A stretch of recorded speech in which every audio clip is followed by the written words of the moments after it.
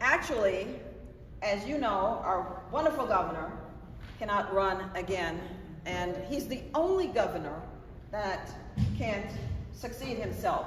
One term, and you're out. That's just the way it is. And I guess the founders did it because he's a very powerful governor, but one term. And so I am no longer running for lieutenant governor again, and this is not new, well, maybe news. Washington Post has already said so.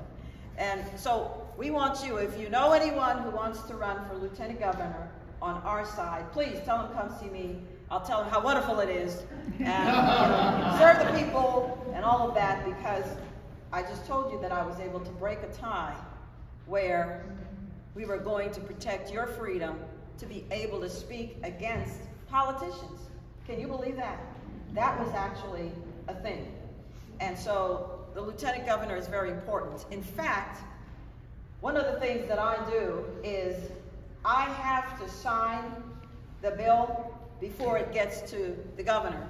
And so when you look at a bill, you'll see Speaker of the House, his signature, you'll see my signature, and then you'll see the governor's signature. And Mr. Speaker, you know all about that. And so I have 3 days constitutionally to sign it. 3 days. Were you paying attention? I said 3 days. Yeah.